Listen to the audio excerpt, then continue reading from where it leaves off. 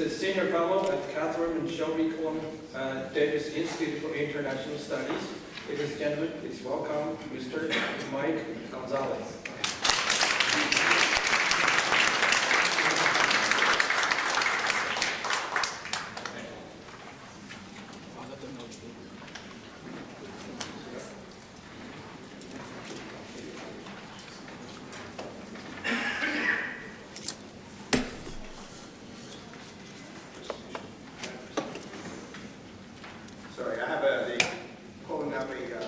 Presentation that I had. Thanks for having me here.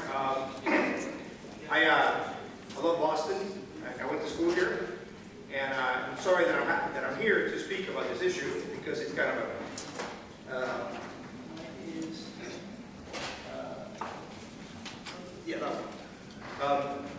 it's actually an issue that is painful to you, but it's painful for the country, and that is there you go.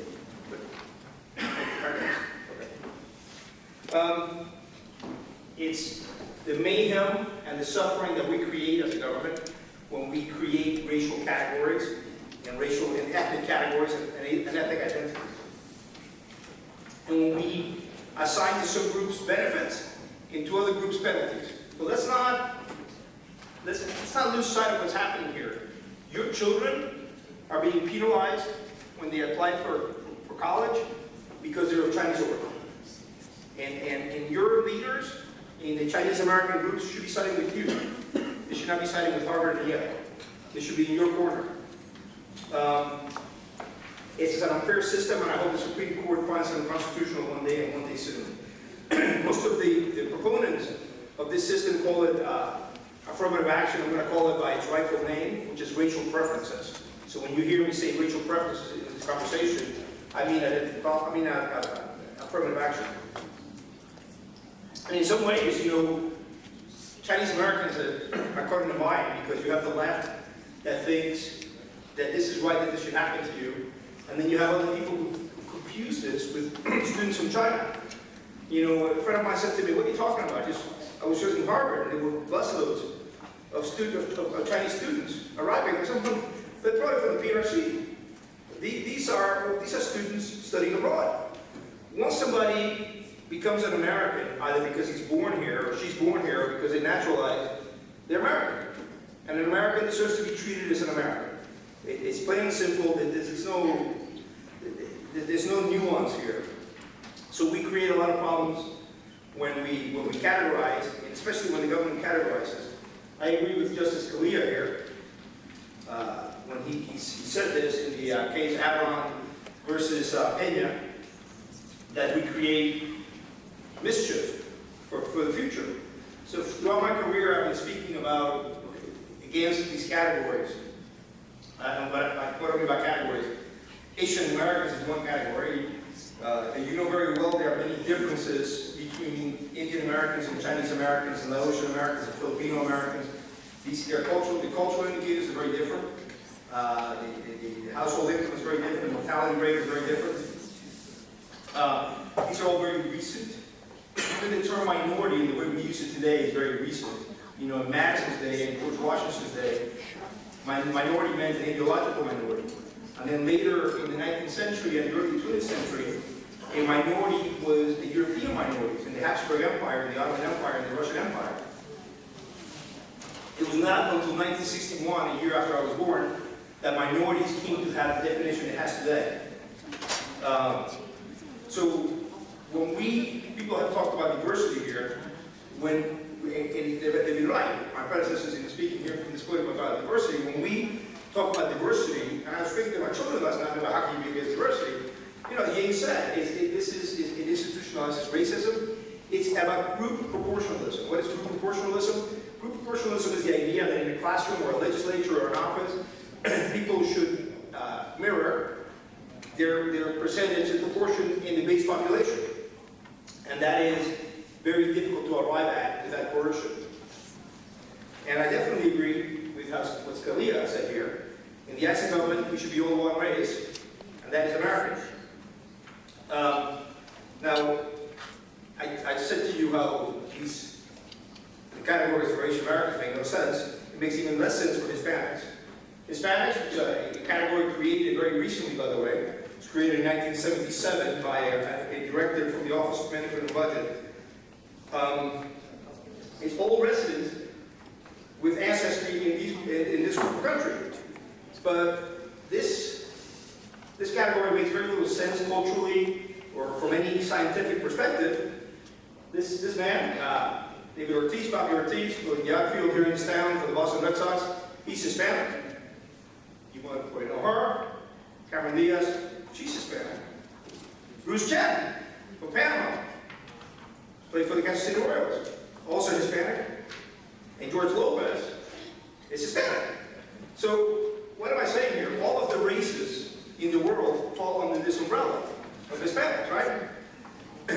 And yet the government, and this has real life consequences in our lives, the government says that somebody who is deemed to be Hispanic, his or her daughter should have an advantage over somebody who is of Chinese origin, even if the Hispanic, quote unquote, is the son or daughter of a lawyer or a doctor or a scientist, and the son or daughter of a Chinese American is the son or daughter of a laborer, somebody who worked in a factory. So, you know, this makes, as you can see, very little sense. Somebody talked about turkeys voting for Thanksgiving. What I use is the Stockholm Syndrome. The Stockholm Syndrome derives its name from a robbery in Stockholm, Sweden in 1974. 4 people were held hostage. They ended up developing a feeling for the hostage taker and sympathy for him.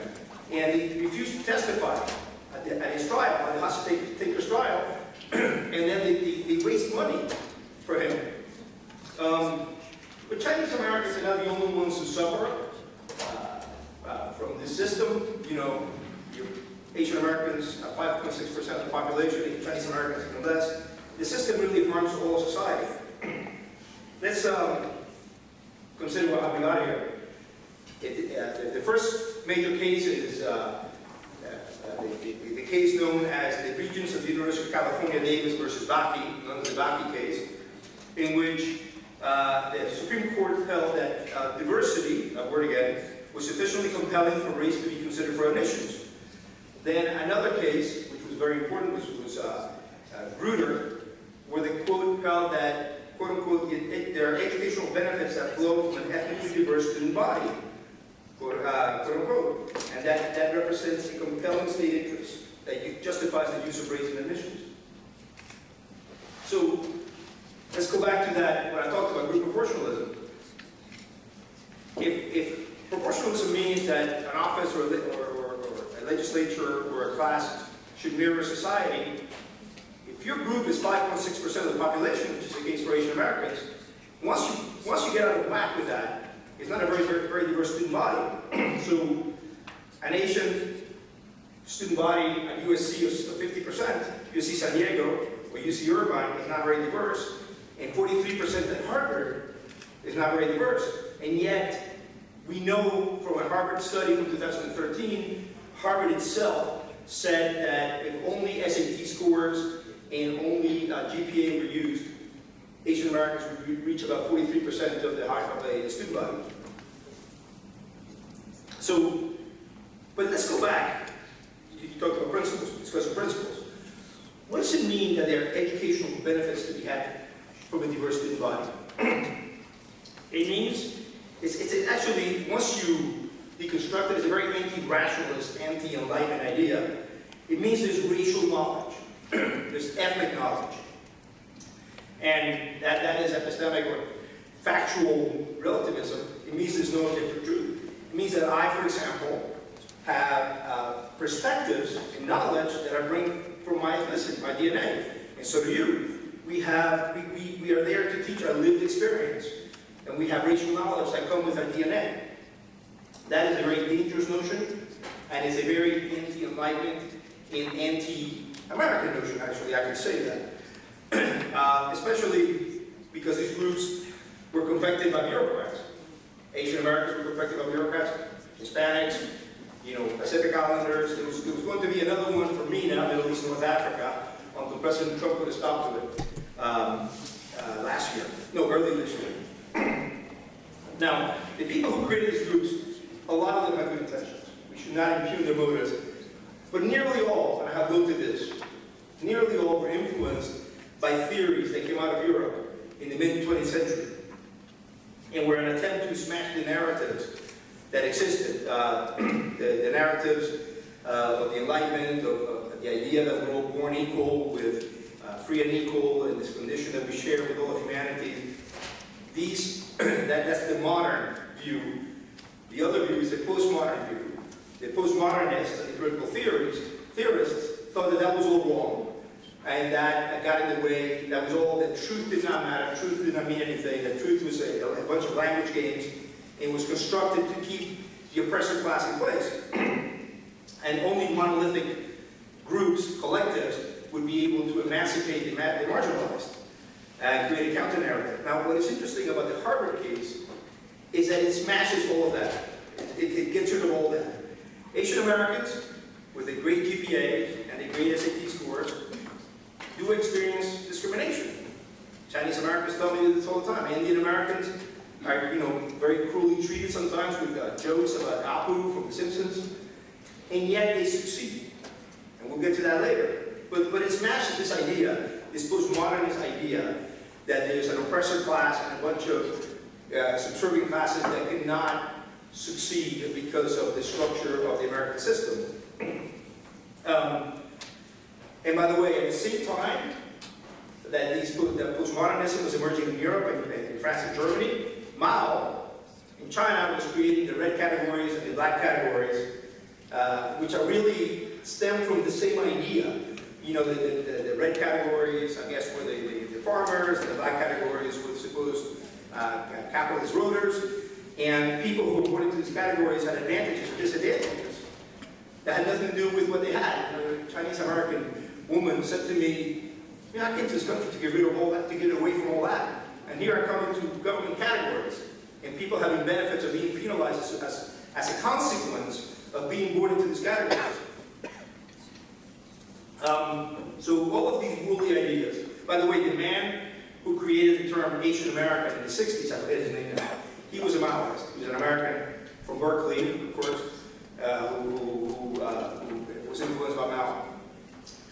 But the proponents of racial preference would say, well, it's only one element, the plus factor. It's a holistic approach. But holistic is a nice Greek word that means everything taken in. One of those things is race, which means race is a deciding factor. Well, look at what this does.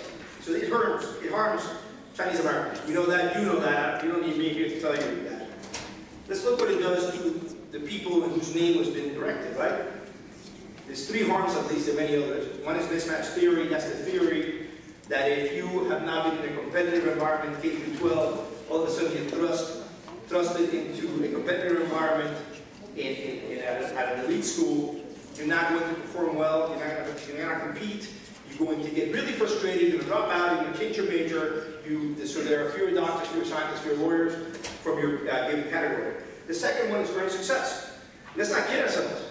If you get into Harvard or Princeton or Yale or any competitive school, Chicago as well, Stanford doesn't have to be an Ivy, and you come from one of the groups that is protected, you're going to have a stigma, but there are people who are going to say, we're going to think, not everybody, but there are some people who are going to say, you only got into Princeton because of your last name. And this is really going to bother you if you worked your butt off, if you didn't watch TV, if you didn't party, if you did your homework, and you did the circuit place at Harvard, and somebody's questioning it because of who you are. This is going to be really offensive to you, the fact that the stigma is attached to it. And if you believe it yourself, it's even worse because we know from all the data that you only enjoy the things that you earn through your own success. If you have a shiny red car, you enjoy it if you earned it. If your mother gave you money, you really don't enjoy that much. And if you earn the lottery, you don't enjoy that much. There's a component to earn success about the things we have enjoyed. And there's the last one, which is group spokesman. I already talked about that you're seen, it is a benefit to be derived from your presence in the classroom. You're seen as a spokesman for your group. What if you're an individual and you don't feel like speaking for your group? You're not an ambassador for your group. You still expect it to. And there's every expectation that you should speak for your group. So, what causes success in America? You know, let's get down to the real reasons people succeed in America. And I'm not saying racism does not exist. There are evil people. We're not going to be able to get rid of evil people. But is that what really holds people down? As I said, Chinese Americans and Indian Americans face discrimination sometimes, yet they're able to succeed. So what accounts for that? Well, these are data from the Center for Disease Control. This is the out-of-wedlock birth, the unmarried birth, the kids who are born to unmarried mothers. As you can see, Asian America is extremely low. Sadly, the other groups are all very high. The divorce rate for women, ages 35 to 39. By the way, this is all the same across all the age cohorts, but I didn't want to have like 6 slides, so I just picked this one being, you know, where women have a lot of children at this age. As you can see, again, Asian Americans do not get divorced at the same rate as the other groups. Again, it's a sad statistic, but it's true. And this is the number of kids growing in a household where the parents are married. And you can see very high for Asian Americans and very low for the other. By the way, let me go back to the other slide because